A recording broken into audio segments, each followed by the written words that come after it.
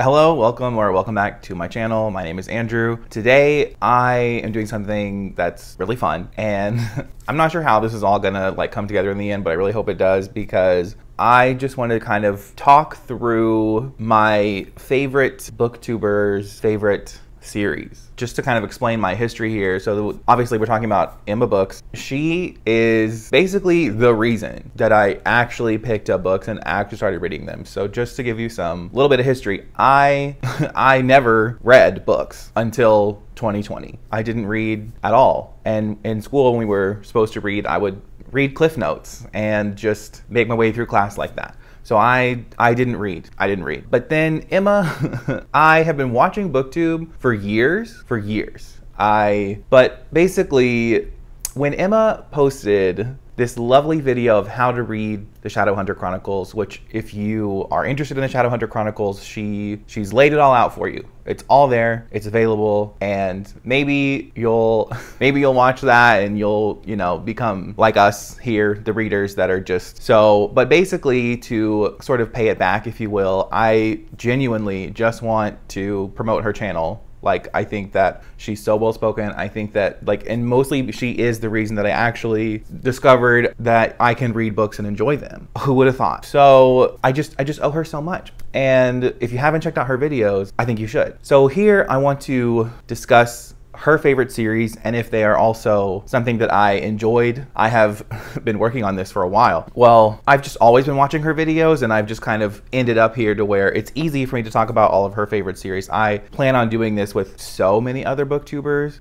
I have lists upon lists to discuss and go through on my channel, and it's just gonna take forever to get through said list, but here we are, we're gonna make this one today. So this is her most recent all-time favorite book series list. I have read at least the first book in every single one of these series. So I'm just going to talk through my opinions on them and whether I hold them in this high esteem as she does or not. So I will also leave the link for the video for yourself to go check out if you would like, as well as the Shadowhunter reading order.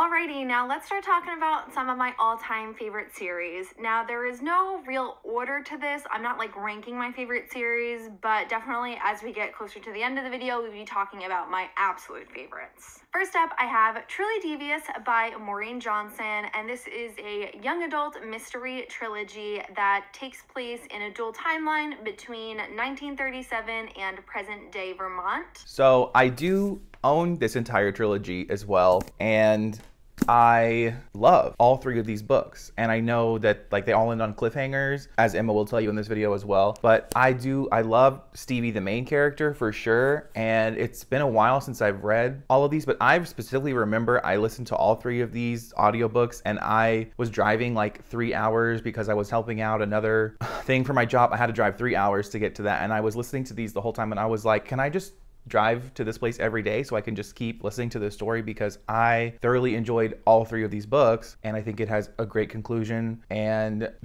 I need to read more books like this, because it's not flawless. All three books were 4 stars for me.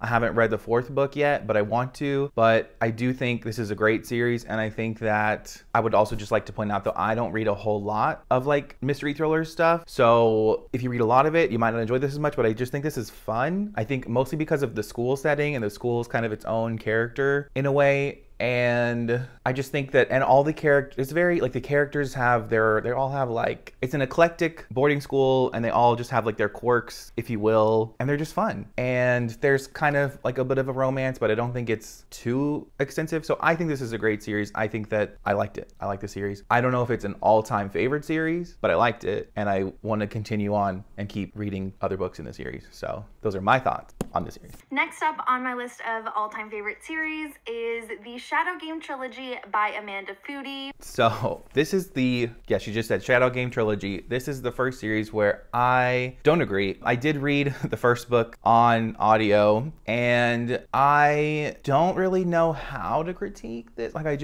can't pinpoint why it didn't work for me exactly, because I think it's just interesting to note, it seems like a lot of the stories that Emma enjoys have a real spunky kind of heroine type character, and I usually enjoy that too. In fact, the first 20 to 30% of this book, I was here for it. I was like, oh, she's this rebellious girl who's like she has to go on this journey to find her mother, who she thinks is like harmed at the beginning of the book basically, and then she kind of meets this villain, and I felt like the villain didn't have a whole lot of depth. So, and then this is kind of like maybe put me off from Amanda Foodie books. I don't know if I really want to read any of her other stuff. I know she just came out with that All of Us Villains book, and I don't know. I just something about, I think it was just and I mean it just seems like I should have liked, but I didn't. And I'm bad at saying why. Because I think the main thing is that I just didn't super connect with the characters, and that they just didn't have, like, they didn't feel super developed. I think the plot, I don't know, it just felt like it was like not a fully completed, fully imagined book. I felt like it was kind of rushed, I guess, and I just didn't enjoy it. But that's one of Emma's all-time favorites. So if you think that you and her have similar tastes, you should check it out. But so this is definitely not an all-time favorite for me, and like, I don't know who I'd recommend this to, because I haven't read enough to like tell you like, oh, maybe this thing, people, I mean, this is constantly compared to Six of Crows, which I didn't love Six of Crows, so maybe, and I've said this because there's kind of a heist. I think there's a heist. I honestly don't remember, and I honestly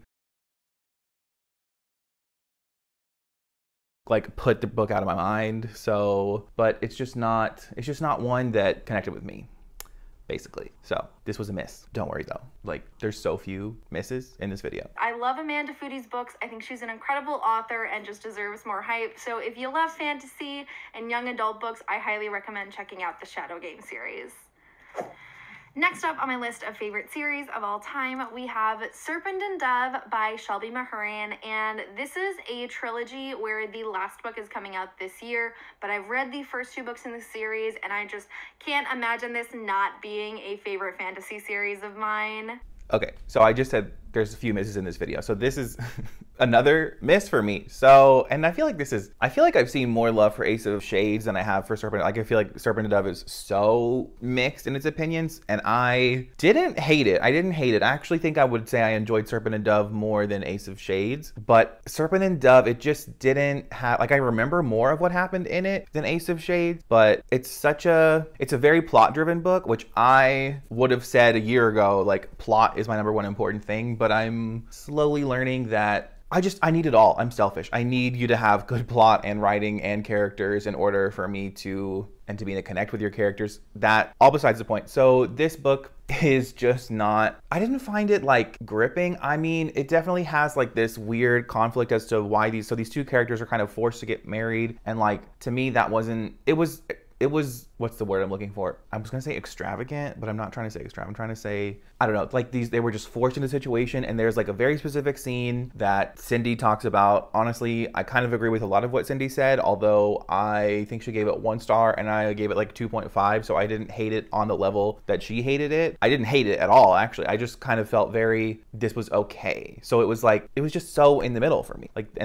so I'm not gonna continue the series. I see the appeal more so on this one than Ace of Shades though. Like, again, we have that spunky heroine who's just like full of sarcasm and just witty. And I did like her friend. Her friend was interesting. I liked their friendship and I liked the romance, but I just didn't like it enough to want to keep reading. So, but don't worry, this is literally that's every other series. Let's talk about it, okay? This one, I still would recommend. I would recommend this one more than Ace of Shades. But yet I feel like I've seen more people hate on Serpent and Dove than Ace of Shades. So I don't know. What's reviewing books? I don't know. If you love YA fantasy, like, I know that some people don't love Serpent and Dove, but for me, it's just like a no-brainer that this book is an amazing series, so I highly recommend you pick it up. Switching it up from all the YA I've been talking about, I have a middle grade series that I just adore to my core, and that is Nevermore by Jessica Townsend. This is a middle grade fantasy series that the first 3 books are currently out, but it is set to be a 9-book series. So I am very, very excited to spend the next few years just waiting for each installment and kind of watching Morrigan grow up. Okay, so then we've got Nevermore, and let me tell you, these editions that she has, I now have the 2nd and 3rd in that edition, so obviously I enjoyed it, and I was trying to get the first one, but it's like now the first hardcover is like the UK hardcover. It's impossible to get it. Like, it's not impossible, it's just so expensive. It's like $65 or $70. I'm not gonna pay that much money for one book. You know how many books you could buy with like $70? But Nevermore is a series that I have read all 3 books, and I really, really enjoyed it, and I especially liked the 3rd book. The 3rd book is probably my favorite that I read, but I also really enjoyed the 1st book, and the 2nd book, I would probably say, like, I don't know, the 1st and the 3rd are so tied for me, but like I enjoyed the 3rd one the most, then probably the 1st book, then the 2nd book, but I genuinely enjoyed all 3 of them, like not more than anything else I read, but definitely enjoyed them more than a lot of other stuff I read. But yeah, and I definitely agree with the audiobook sentiment. Like, all of the audiobooks are great. I would actually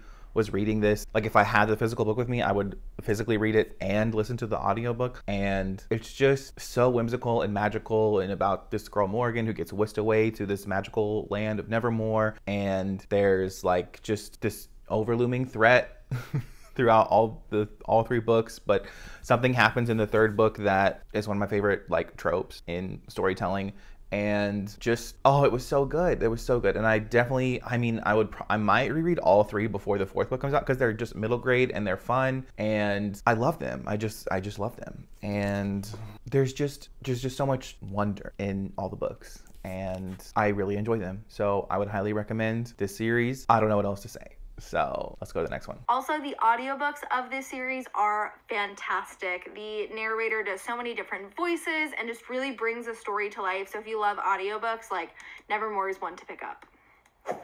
Next up on my list of all-time favorite series, we have the Arc of a Scythe trilogy by Neal Shusterman. Now, everyone in my comments is like, Emma, when are you gonna read the Toll? And I don't know. So I also have, you can see back here, I've got all 3 of the books here, and this could have been, it really could have been, I could have had this be an all-time favorite. Like, the whole series could have been an all-time favorite for me as well, because I mean, this could have been an all-time favorite for me. But the 3rd book, which she goes on to say she has not completed, I have completed the 3rd book, and it was 3 stars. And it's such a painful 3 stars, because it just didn't live up to the first 2, like, at all. Like, this was 4 stars. Book 2 was like 4.5, like, so close being 5. Like, I could have given it a 5 and not felt weird about it, but it was just, it was so good. Book 2 was amazing. And book 3, the last 20% of book 3 was great. It was good. It was a little bit better than good, but the first 70 to 80% of the Toll was such a letdown. Like, I wouldn't consider this an all-time favorite series at all because of that. Like, and she is considering it an all-time favorite just off of her experience with the first 2, which is totally fine and totally valid. I can't do that.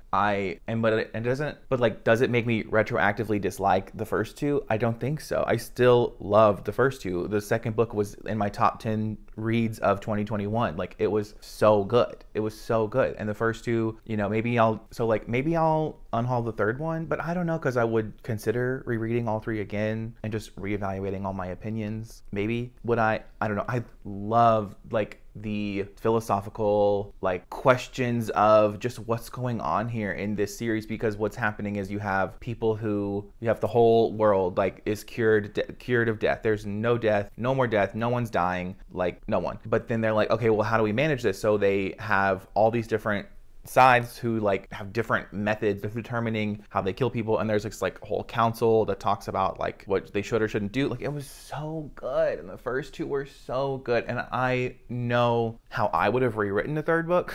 Like, I'm not an author, I'm not a writer, I don't know, but I just know, and I'm in the middle of a series that isn't on this list and it won't be discussed in this video, but I feel like what Neal Shusterman tried to do in the 3rd book could have been executed in a way that, to me, is so obvious. Maybe I'll do a spoiler-filled discussion of this series if I have enough people asking me to do that. That's fine, I can do it, just because I'm saying a lot of things, but I don't want to spoil anything in this video. But yeah, this was so close. The first 2 are still very good, but it's hard to say I recommend the whole series. But I mean, on Goodreads, like, so many people gave the 3rd book 5 stars. So many people. So I don't know. So, but the first 2 were absolute hit, 100%. This next series, she's not the person who convinced me to read it, but she definitely played a part in me picking it up. So, but let's just... Next up on my list of all-time favorite series, we have The Diviners by Libba Bray, and this is a 4-book young adult supernatural paranormal series that is set in 1920s New York City. So, maybe I talk about this series too much, but I don't care. I don't care. It's my, at this point in time, it is my #1 favorite series of all time. And here's the thing. As I said earlier briefly, I need good plot and writing and characters. And the plot in here I find so fascinating. The characters I find so fascinating. And the writing I find absolutely phenomenal. Like, the quotes in these books are just speechless. I literally just left speechless. And here's the thing.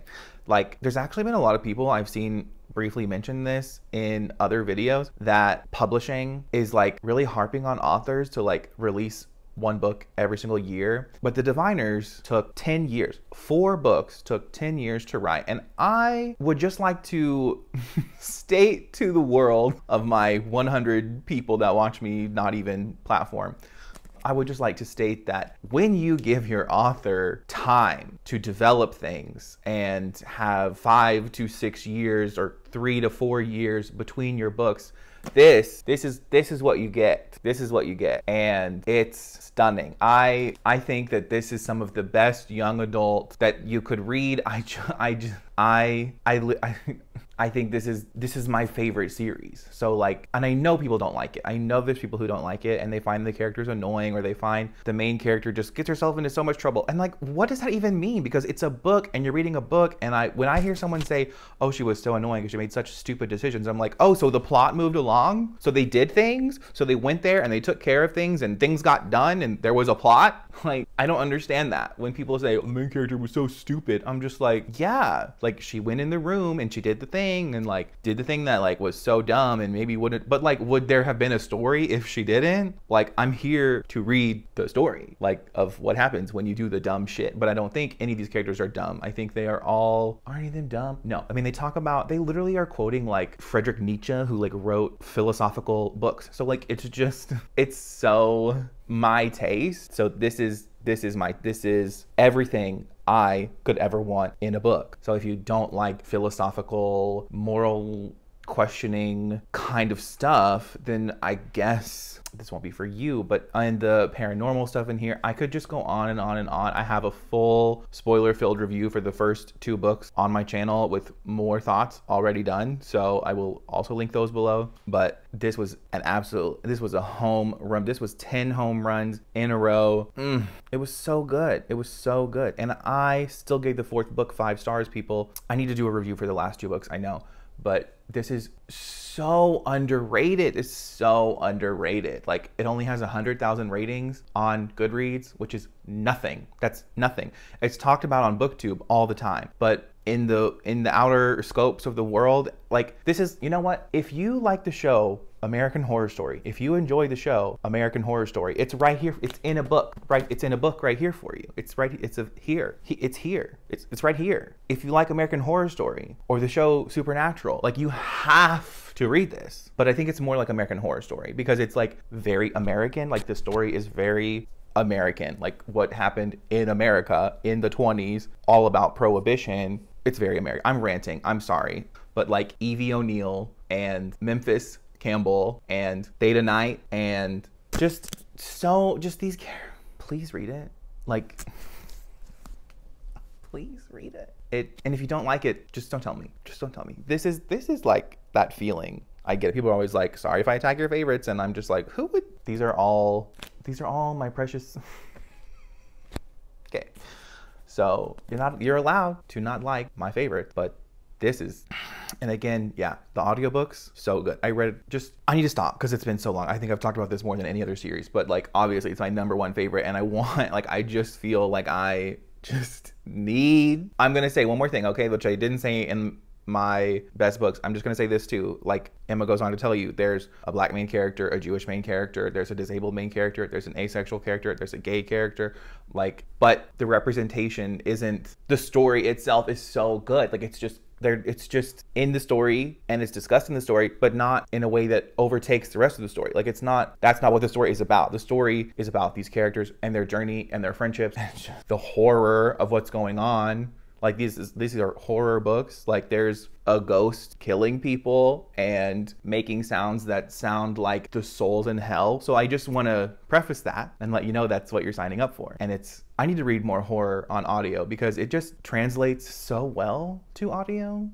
For real. But I want to just read something from the author's note that's one of my favorite quotes, and this solidified for me that like authorial intent and why we write what we write and why an author, like now I think about it so much more. I think so much more about why did this person decide to tell this story about these characters? Why? And one of the things in Miss Bray's note here at the end, she says, often the monsters we create in our imagination are not nearly as frightening as the monstrous acts perpetrated by ordinary human beings in the aim of one cause or another.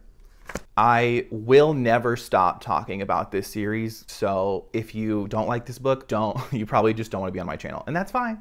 That's fine. That's okay. But I will never stop talking about this series. Like, I just can't imagine not valuing these characters. So now that I've talked about that for 10 years, let's see what she has next. It's a fabulous, fabulous series with breathtaking writing, amazing lovable characters that will just secure a permanent place in your heart, a lot of like deep, dark magic for those of us who are fantasy lovers, and it is just an all-time favorite of mine. I cannot recommend it enough. If you have not picked up The Diviners yet, this is your call to do so. Next up, we have another classic Emmmabooks favorite, and that is the Renegades trilogy by Marissa Meyer. Oh my gosh, like how do I describe Renegades? It has been a minute. I thought that we didn't have any more misses on this list, but I was wrong. So, well, let's talk it through. So I read the first book and it was like a 3.5. So it was a higher rating than Ace of Shades and a higher rating than Serpent and Dove. So like I definitely enjoyed it more than both of those by, you know, a whole star rating higher. And I definitely enjoyed what Marissa Meyer is trying to do here in this series, which is, you know, talking about superheroes and supervillains, and it's fun, and what she does and what she sets up is fun, and it's fun to read. And I read it very quick. I think I finished it in like 3 days maybe. So like I just don't really feel like anything in the book is like new or something that we haven't seen before, and I don't think it's super the characters. This is where I'm like I do prefer like standout characters, I guess. Like some of my favorites, and that's funny to me because some of my favorites of the year were really strong characters and really strong writing, and the plot was kind of what was missing, which I would have said last year that my favorite thing was plot. So, and I do think that Renegades has a constantly moving plot, and it has lots of action scenes, and it is kind of similar to like watching a superhero movie. So if you like superhero movies, I think you would also like this book, but it is flipping some things on its head. So I definitely recommend this. Like I think this has one of the higher ratings too overall. Like I think this is a very well received series overall. But I mean like, and I feel that I was literally today watching some Marvel movies, and I'm like, yeah, okay, they've blown something up like 12 times, but like, what are they thinking about? So, you know, and like my favorite parts of this book were like, there's like a section of the book with like the council, there's like a whole library scene, and like some stuff goes, it's just, and then like the discussion of what occurred at the scene I enjoyed, and then a discussion between your two main characters somewhat towards the end it's just kind of about like the discussion around like what's right and wrong. Like I enjoyed, like those aspects I enjoyed, and I feel like I just kind of wanted more of that and less action, I guess, because maybe I'm just not that, I don't know, but I did enjoy this, and I want to read like the other two books, and because I know people say like Arch Enemies is like really good, it's one of her best, so I want to read it. But you know, and I have a little bit more details on my Goodreads review for it if you want to check that out. But yes, so there's that. Again, like all of these, if you have not read Renegades yet, I definitely recommend picking it up. Next up, I have a series that this list would not be complete without, and that is Harry Potter by J.K. Rowling. I forgot that we were going to have to discuss this in this video, but I do want to mention briefly in the video my thoughts, because I've never talked about Harry Potter on my channel, which I would be shocked if you've never heard of it. But I did read the books growing up, and I did watch all the movies, and I have seen all the movies like 12 times, and I have so many memories around those movies that are so positive and wonderful. And like, if J.K. Rowling hadn't been doing what she's been doing, like, this would be my number one, because I haven't read a lot of other stuff because I didn't read until 2020. Like, so I just and I completely feel like J.K. Rowling is like incorrect in what I have seen and what I have read of what she's had to say about the trans community. And as someone who is part of the LGBT community, I'm the G in LGBT plus, and I feel like so many people have utilized this series to gain popularity on their booktube channels, and I'm sort of now in a position where I can't do that because we can't discuss it. And I agree with Emma that for me, it feels fake to just never talk about Harry Potter when it was like such a huge part of my life, like a massive part of my life, and to just never discuss it feels just fake. It just feels fake. But at the same time, I don't want to hurt any trans person. So if you are trans or part of the LGBT, like, I would love to hear your thoughts on this topic. If you do want to see any videos on the series or don't, or how you engage with the series, like, I'm open to hearing it all. But as far as my thoughts on the books, they're so good. They have mountains and mountains and mountains of nostalgia for me personally. So that's all we're gonna say for now. If you want to hear more, you can follow me on Instagram. You can message me on Instagram. You can message me, like, I am available. Like, that's fine. So, but I just don't want to be promoting a problematic author, whatever. I hate having to talk about this. Like, I have mentioned Harry Potter in so many videos and I just cut it out.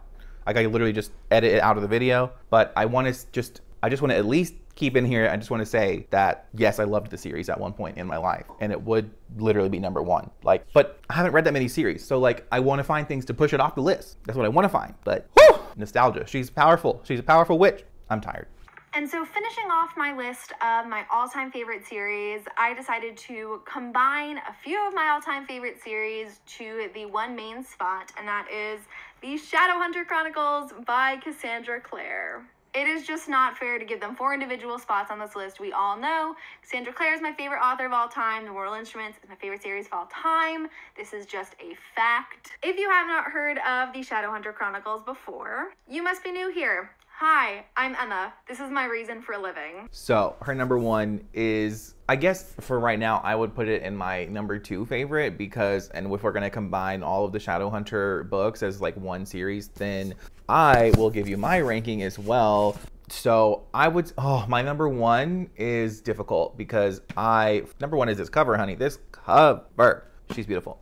But my number 1 like series that she's written is probably The Dark Artifices, because I love the characters and the plot the most. And like, even though the 3rd book was like, I thought it was disappointing at the time, but then I've read so many other books since then, and like, Queen of Air and Darkness is still a pretty great book. Like, it's definitely not my favorite in the series. Like, Lady Midnight and Lord of Shadows are so good. Like, they're phenomenal. And I think that I have a whole unboxing BTW of these special editions, but just so this is the Fairy Loot editions of the Dark Artifices. But I would say the Dark Artifices, and then I would actually say the Mortal Instruments, and then I would say the Infernal Devices, and then I would say the Last Hours. But I haven't read Chain of Iron yet, so I don't know if maybe. But Chain of Iron, like, I definitely, Clockwork Angel is one of my favorite Shadowhunter books. Like, I like Clockwork Angel the most out of all the Infernal Devices books, which is not a popular opinion. But yeah, and I have a whole video that like goes into, like, I think I had read everything. I don't know. It's the first video on my channel too. I don't know how many of the books I had read at that point, but yeah, the Dark Artifices, then the Mortal Instruments, but also the Mortal Instruments is like so close to being tied with the Dark Artifices, and then the Infernal Devices, and then the Last Hours. So, and if I read Chain of Iron, I just don't see Chain of Iron knocking out the Infernal Devices unless the final book is like so good. I don't know. But I love these books. I love these stories. I love these characters. I love the way she connects everything in the world. I need to read Chain of Iron. Like, it's just, I don't understand why I haven't. Like, I'm definitely going to read it before Chain of Thorns comes out easily, for sure. I know I will. But these are so good. And I saw a review that I feel like sums these up so well. If you are somehow haven't read these, but somebody described the Mortal Instruments series, like the first book, they said it's kind of like a mashup of Buffy the Vampire meets Harry Potter meets Star Wars. And like, yes, like, that is such a good way to describe it. So, and I love like all those things. So, and I love this series, but I specifically picked this series up because of Emma. So I owe her all of my reading. I don't read everything because of her, but I clearly, as you can tell from this video, enjoy most of her recommendations. So I will continue to watch all of her videos. I'm so excited every time she posts a video. And yes, so I would love to hear if you've read any of these series. What are your thoughts on said series? And what are your favorite series that are not mentioned here? And if you have a favorite series video on your channel, I need it. I need to see it. Can't wait to see it. Let me know your thoughts on just any of them, but also tell me your favorite series. Like please tell me your favorite series. Like I am on a hunt to find my personal favorite series and make an all-time favorites list. I'm just always working at that though. Like I'm constantly working on that list. I feel like we all are. Cause like there's just nothing better than like a series in which you can just disappear from reality. Like what's better than that? And as I said, I will also leave my Instagram, Goodreads, and Twitter all in the description as well for you to check out if you like. Have a great day. Bye.